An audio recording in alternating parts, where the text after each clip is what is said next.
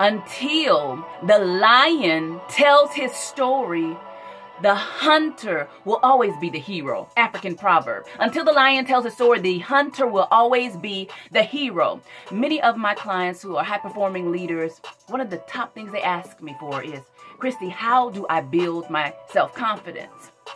And I often tell them, on the rungs of radical resilience, at the top is self-efficacy.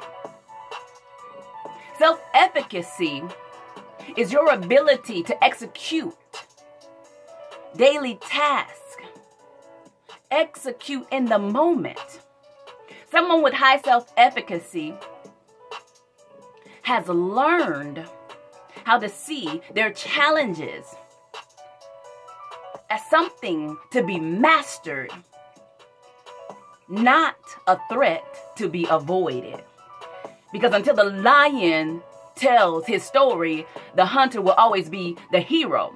So if self-efficacy is the umbrella under which you have self-confidence, self-courage, self-control, and self-compassion, even when you don't feel self-confident, there is an alternative path to keep you moving forward. How do we move forward in the face of the thing that's hunting us down? The anxiety, the ambiguity that challenges you from continuing to climb up your ladder of leadership. We choose to be with it. That's your awareness. We choose to breathe through it. That's your acceptance. We choose in the moment to build in it, take action. And lastly, we choose to bounce back from it. Your affirmations anchor you, hence developing psychological flexibility. Because until the lion learns to tell his story, the hunter will always be the hero. What's hunting you down? It's disempowering thoughts. The thoughts that are telling you that you are not enough. Even if you have 30 years of experience succeeding in that specific area.